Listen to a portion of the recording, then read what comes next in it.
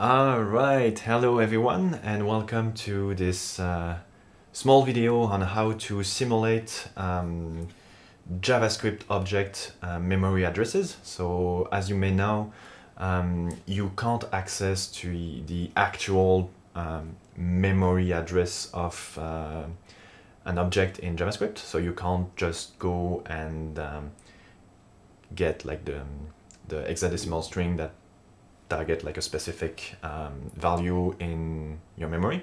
But I'll show you how you can simulate it and still be consistent with how JavaScript works. So the same object will send the same address, and two different objects will send different addresses, and will also, even though those two objects are similar, so if they have the same properties, same values, but are not the same object, I'll show you how you can get fake memory addresses. All right, so let's go. I have here an array of people. I'm going to create a user, which is going to be, for instance, me, Arthur, user2, which is whoever, Joe. And here we are going to say I want, in my array, I want the user1, user2, user1, and I am going to get another, which is called Joe as well. All right. So, first of all, for those who may not know, when you have object or arrays in JavaScript, they are stored just as references. So it's just a pointer to the memory location that actually hold that information. And you may see it in action here. If I go here and say people 0.name is equal to test, you'll see that the first element, but also the third one, will change because they are just references to user1. So when I do people 0.name, I'm actually changing this here within the reference and updating all of the other object arrays or whatever that points to that object. Just to make sure it's actually true, we are going to change the name of user2 here, which will not impact Joe here. So I go back to Arthur, I get name test, but here Joe just like stay the same because that object is defined here and is not a reference to the same user2, even though they have the same properties and the same values of those properties. They are not the same objects, strictly speaking. So if you were to do a strict comparison between user2 and name Joe, you will get a false. But if you were to do a strict comparison between user1 here and user1 here, you'll get a true because they actually are the same reference. All right, so let's go and let's see what we would need. We are going to need a map. So new map. Map is a special kind of object, and for our purposes, what's really interesting about this and why you're going to use maps here is because you can use anything as a key. So for a traditional object, you would need to use a string as a key. But for a map, you can use anything. It could be an array, it could be an object, it could be a date, it could be anything. And that's what we are going to use here to check if object that we are going to scan is already known or not. And if it's already known, we are going to get the same address and stuff and stuff. All right, so we are going to need a generator function. So I'm going to call it generate. If you're interested in generators, feel free to leave a comment and I'll do a video on just that. So something you should never do except in a generator function is while true, and you want to yield something. So in my case, I am going to yield random, and I am going to do just that. So random is equal to math.random. I am going to make it look like a memory address using hexadecimal notation. And I am going to slice it, yes. So how many do I want? Let's say I want 6, so I'm going to get 2 to 8, all right. And here we are going to not yield just that, we are going to yield 0.0x random, which is the notation for hexadecimal numbers. So if you were to just increment, so be like 0, 1, 2, 3, 4, 5, would just work the same. In that example, we are going to simulate how memory would look like.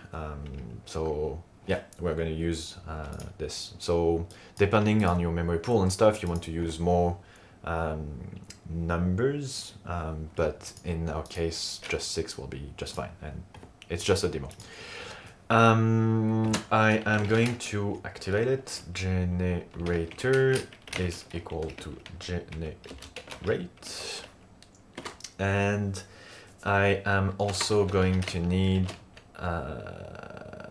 refs, which is going to be a plain object, and we could be doing everything within the known object, but for the sake of simplicity, and I just want to JSON stringify an output, so it's going to be way easier using regular objects.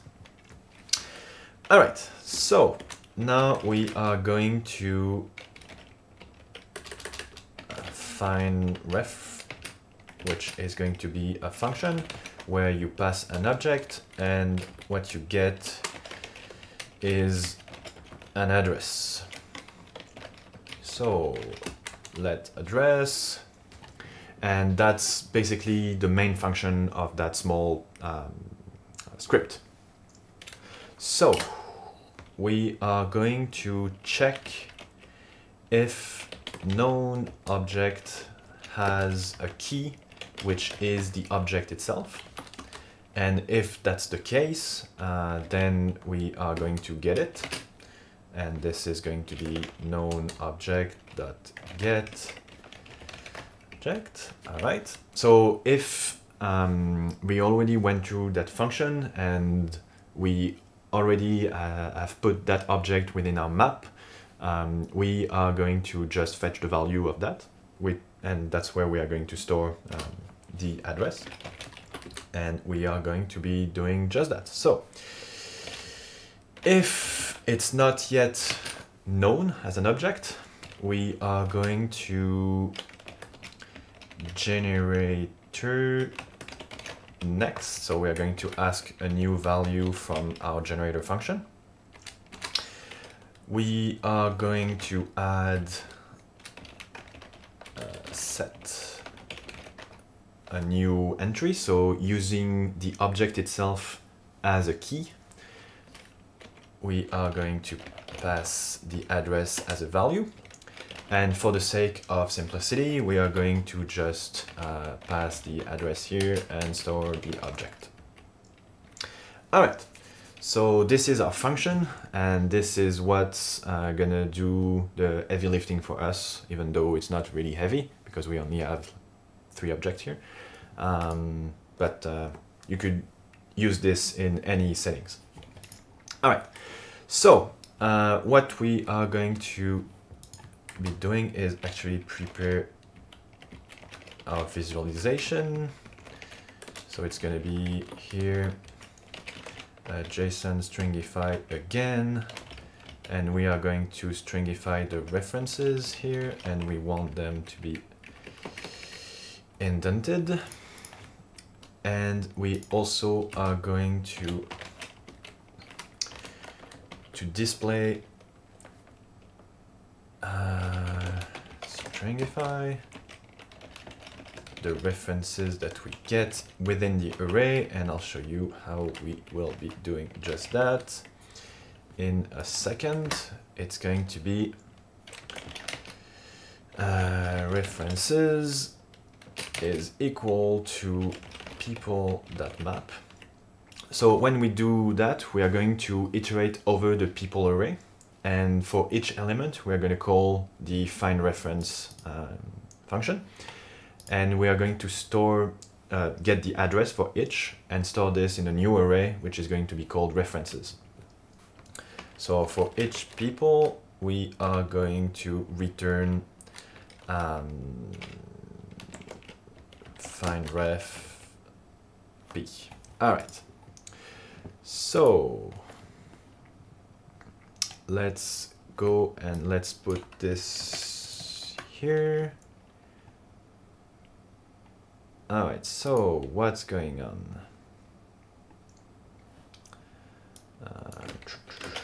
Why is it just the same? Action. Oh, yeah, sure, because it's just small mistake. I'm just going to, I was just getting function here because I, of course, forgot to just use the random method and not just anything. All right, so as you can see here, our first object, Arthur, which is user1, get this simulated address of finishing by 56. Our second reference to user1 gets the same address, 56 as well. Our first Joe gets ADD, and our second Joe, which is a different object, I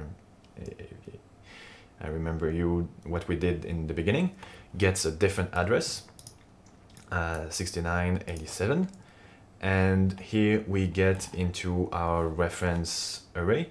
We see all the addresses and the object that's linked to it. So you can see here Joe and Joe, even though they are very similar, are actually different objects, and the reason is just because I can say here it's Bob and here it updates, but not here.